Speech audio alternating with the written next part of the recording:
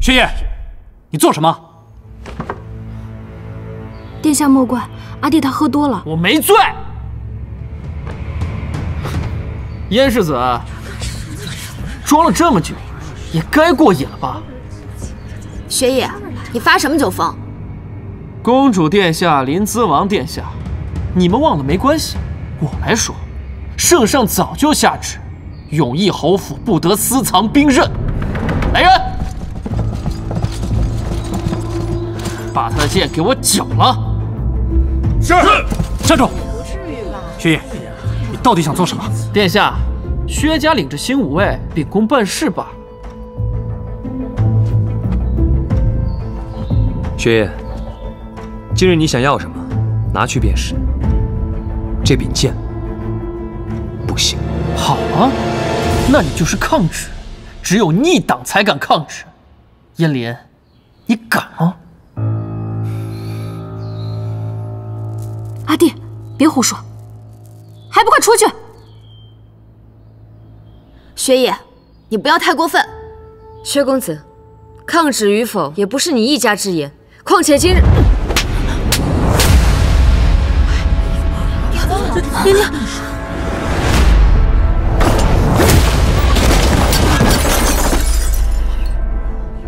阿弟，怎么可以打人呢？你敢打他？我几次三犯人，可别不识好歹。这世上没人能在我面前伤他。阿弟，你们都是死的吗？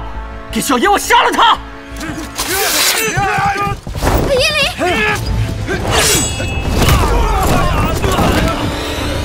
侯爷，侯爷，哦，薛先生也在。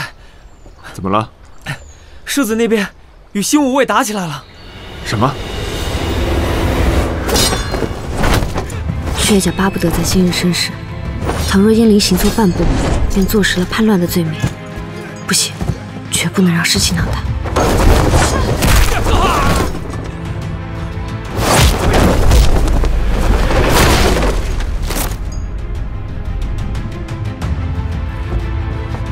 燕翎，别打了，燕翎，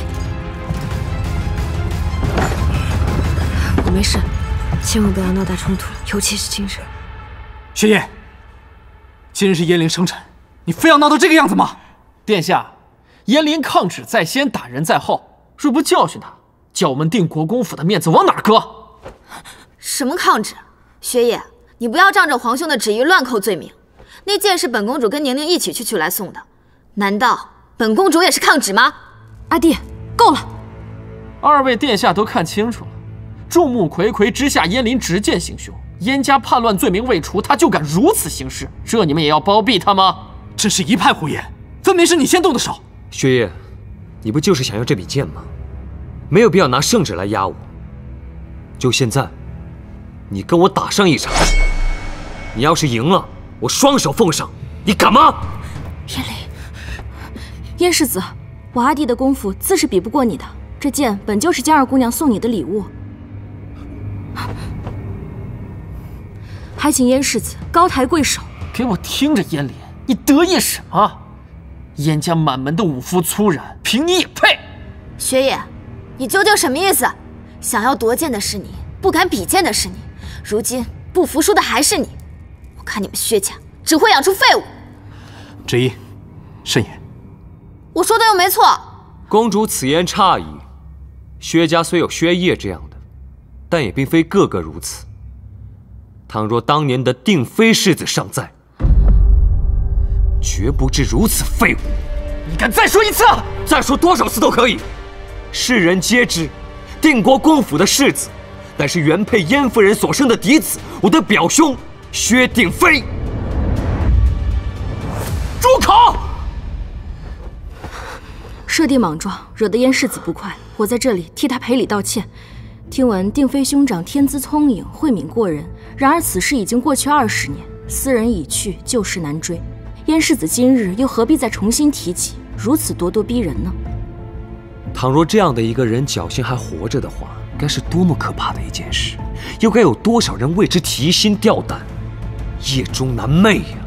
燕翎，我阿姐给你几分薄面，你别不识好歹，给我把他拿下！够了！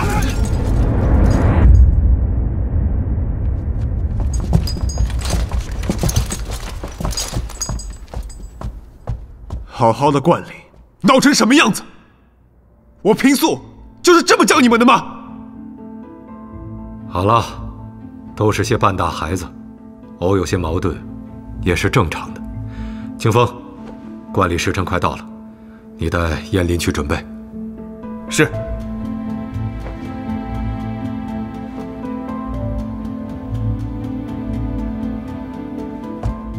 还有一刻，就是吉时。诸位稍作休整。侯爷，我们也去准备吧。